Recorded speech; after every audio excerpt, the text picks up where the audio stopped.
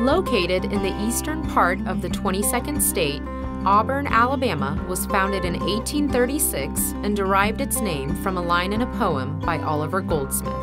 The hub of this quintessential southern town is Auburn University, which was founded in 1856 and boasts a population of just over 27,000 students. Set in bucolic surroundings, the university is known for its pastoral beauty and has been named among the top 10 most beautiful campuses in the United States. As an SEC team, Auburn football is king, and fans pack the 87,000-seat Jordan-Hare Stadium on game day, outpacing the city of Auburn's population of 54,000.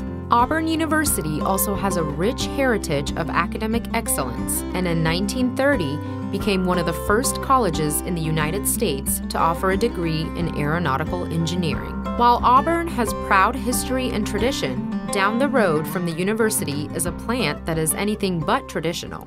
GE Aviation's Auburn plant is dedicated to bringing additive manufacturing, or 3D printing, out of the shadows of prototyping and into the large-scale production arena.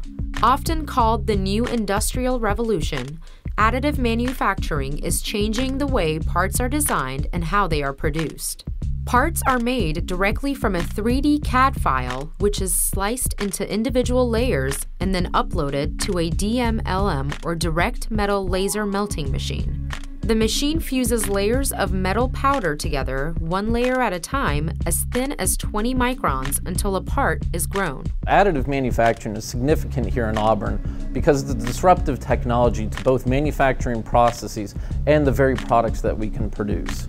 Starting today with the fuel nozzle, we're able to introduce a very new technology with DMLM that is able to both differentiate the design of the product, but here in the plant, really bring a different skill set and a manufacturing technology never introduced at a high volume rate in the aviation industry as we are doing here in the footprint today. The fuel nozzle plays an important part in the operation of a jet engine. Using additive manufacturing to produce the nozzle has enabled engineers to design a part that is lighter, stronger, and more efficient, helping to reduce the carbon deposits or coking that can occur. But additive manufacturing of metals isn't all that is being done at the Auburn plant. 3D printing is supported by a variety of other processes. Here in Auburn, not only are we doing the DMLM additive manufacturing processes, we continue with all the post-processing manufacturing technologies, including EDM, heat treating, airflow, water flow, and various inspection technologies that non-destructively test and inspect these products, all done here at the Auburn facility. At full production, the plant will be manufacturing up to 45,000 fuel nozzles per year, with 100,000 produced by 2020. The nozzles are made of the cobalt chrome superalloy using rows of DMLM machines.